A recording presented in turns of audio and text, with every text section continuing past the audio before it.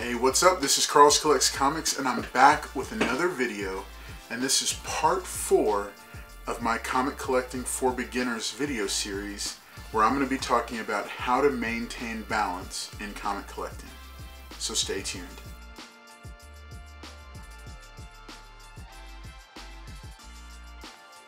Hey, so what's up? It is Carl's Collects Comics, and this is part 4 of my Comic Collecting for Beginners video series. This 4-part series is focused on tips and practical helps and hints and strategic thoughts and steps to take as you get started in your journey in the hobby of comic book collecting.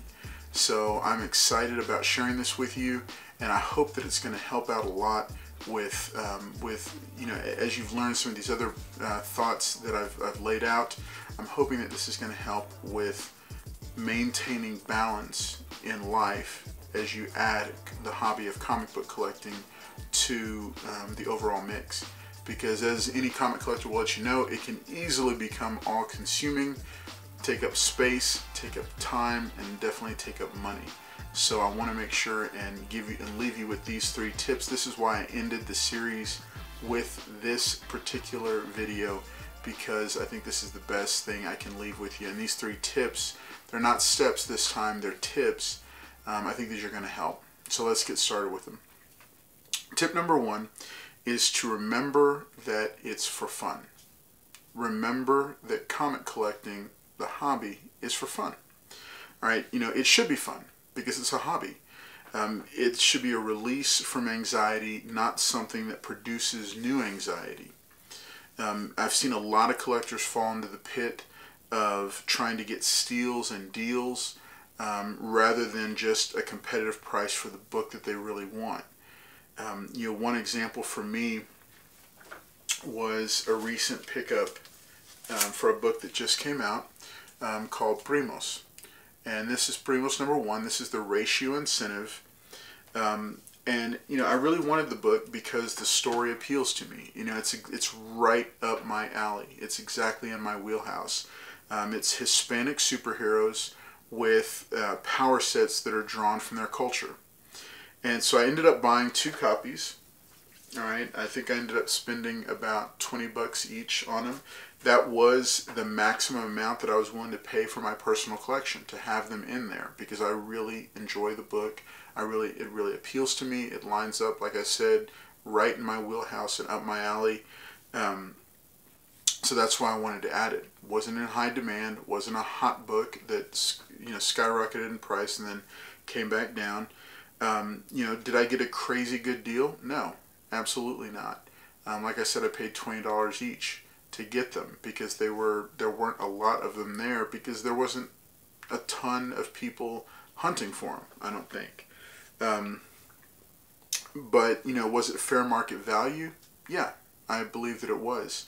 You know, and it might not even hold, you know, they might not even hold their value, even though it's a really cool series and it's a ratio incentive, which means they're more rare. But I'm okay with that also, because I'm making this purchase simply for the fun of the hobby. And that's the encouragement I want to give you with this first tip, is that remember that this hobby is for fun.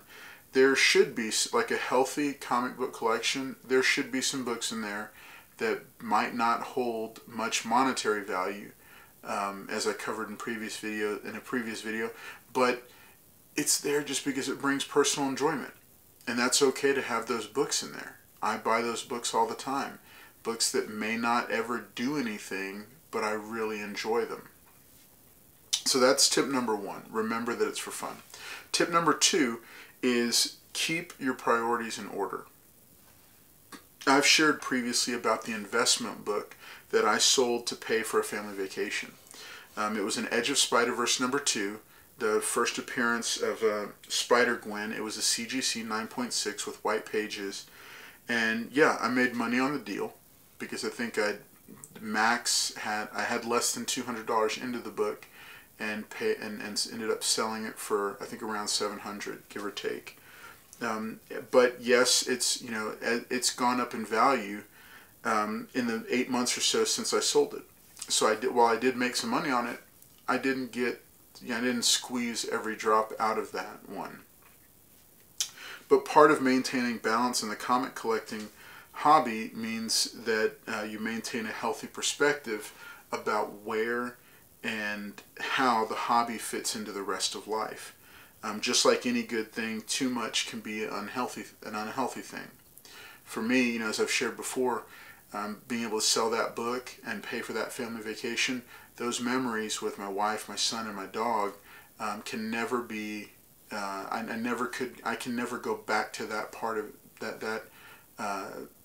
that time period when son and dog were that age and my wife and I were the age that we were. We grabbed the moment.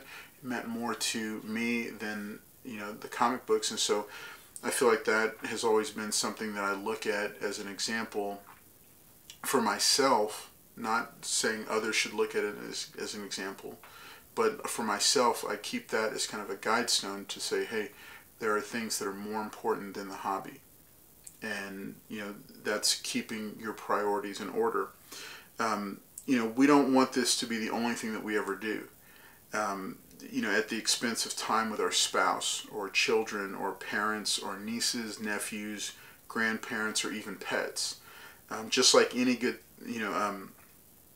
they're all precious parts of life that are also finite, and we need to use our time resources wisely. Additionally, financial priorities are also important. We don't want to rack up a ton of credit card debt that's going to destroy any comic value gains with interest charges, annual charges, etc. We don't want to neglect things like a new shirt or shoes, an unexciting car repair, or even a nice trip or a night out, just to buy some more comic books.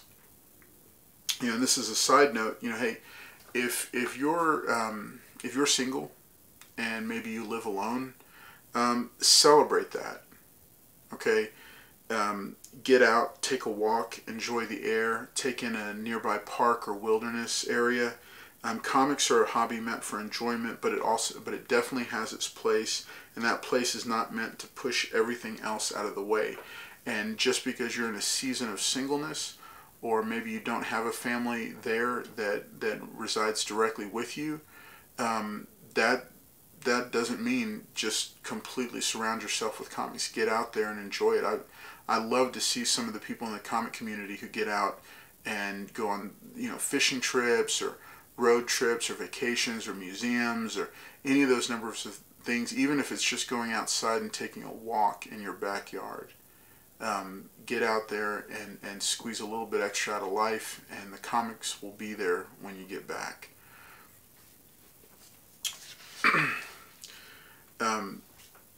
Even if you love comics, that's cool, but make sure that you're also getting out, even if it's to a local comic shop or a convention, or even seeing a comic book movie every once in a while, instead of just always having the comics there at home with you. And that's just some friendly advice from someone who also has the same tendencies. As an introvert, I can just sit here and spend hours just filing and bagging and boarding and organizing and hanging things up and putting things into different section of the collecting cave. But there are priorities that are more important than comic books. Tip number 3, just want to share this. Collect what you enjoy. Okay, collect what you enjoy. If you hear nothing else that I share with you during this entire video series, let it be this one thing. Collect what you enjoy. What you enjoy. As I shared earlier, there's nothing wrong with making comic gains or making the hobby pay for itself. That's a popular thing right now. But it's also a hobby, and the reality is that every healthy hobby has a cost to it. If it's not money, it's usually time. Any healthy hobby is going to take up time and money. You can't fight that hobby to make it provide for itself. Otherwise, it starts to become a business venture of some sort, and that's going to completely eradicate the whole purpose of being in the hobby to begin with. So if you're a new collector, make sure to start by collecting what you enjoy, not what someone else tells you to. You'll be much happy for it in the end. quick example of that. So at the time of the recording of this video, a series called Stray Dogs is one of the hottest series out there. The original 5 issues came out and had tons of printings and variants and all kinds of neat homage covers to popular horror films. So when the 2-part sequel inevitably came out, it was actually a prequel series, but it was the 2-part follow-up called Stray Dogs Dog Days came out. There must have been 75 plus covers per issue, and there was 2 of them. So that's just so much. But the neat thing was, you know, I just told myself at the beginning of it, I said, I am going to just get a couple of the covers that I enjoy. And those happen to be these 2 that I'm going to show you. I don't even think I got much more than these 2. This is issue 1 and 2. It's a connecting cover, and it's just such a cool looking piece. And it's by the creators of the series. And even better, this was done for the SPCA of Los Angeles. All the proceeds from this book are going to that charity. So what a neat thing, just out of pure enjoyment. And so that was an example of me collecting what I enjoy and saying, you know what, there's all these other great homage covers, there's these ratio variants, so on and so forth, but I'm not going to let myself get stressed out or try to collect every one and go broke trying to do that. I'm simply going to get the ones that I like. And man, it feels good to be able to do that. So hey, I'm glad that you tuned in for the 4th part of this video series, Comic Collecting for Beginners. I hope that you've watched all 4 videos and that it's given you a good place to start in the massive hobby that we all end up loving. If you haven't already, make sure to like this video, leave a comment below, because I will respond to each and every comment that is left on any of the videos. Make sure to subscribe to the channel if you haven't already, and hit that notification bell so you'll know when new videos drop. I'm Carl's Collects Comics, and thanks so much for watching. I'll see you next time.